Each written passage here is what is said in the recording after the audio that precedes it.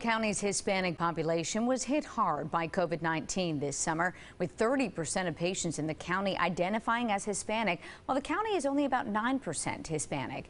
Since then, outreach efforts have been underway to help Spanish speakers navigate the pandemic. And 7 News reporter Ann Maxwell has an update.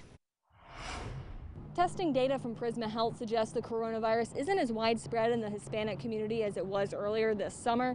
Someone who works with the Spanish-speaking community in this area tells me having testing sites at familiar places like La Única Grocery has helped. For 5 years, Ruth Rivera has been working with the Hispanic population as part of Prisma Health's PASOS organization, which works to connect Spanish speakers with health resources. She was busy reaching out about COVID-19 when it hit close to home. Of course, it would happen to me. It spread through her family, and she and her father ended up in the hospital. We're both doing much better. Now she's trying to use her experience to help others in the Hispanic community, which has been hit disproportionately hard by the virus. And said, well, this will really help. The fact that I am going through all of it, especially being hospitalized, is going to help me educate my community about it. She said her story helped more people reach out to her, and she was able to ease some fears about going to the hospital. So it's reassuring, that part of saying, it's okay, you know, we have medical interpreters that will help you through the whole process.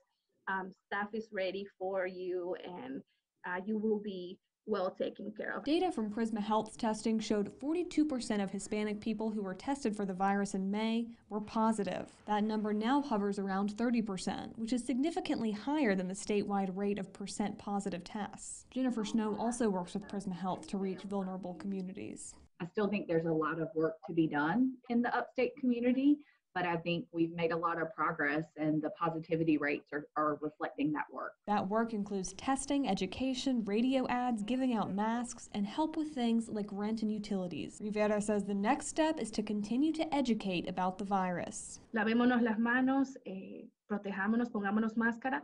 Nos pueden contactar con Pasos Greenville 864-395-9443. Gracias. DHEC has also said it's been offering testing and more outreach in the Hispanic community. In Greenville County, Ann Maxwell, 7 News. Rivera said PASO's 11-year history of working with the Hispanic community has built trust that's been helpful for outreach in this pandemic.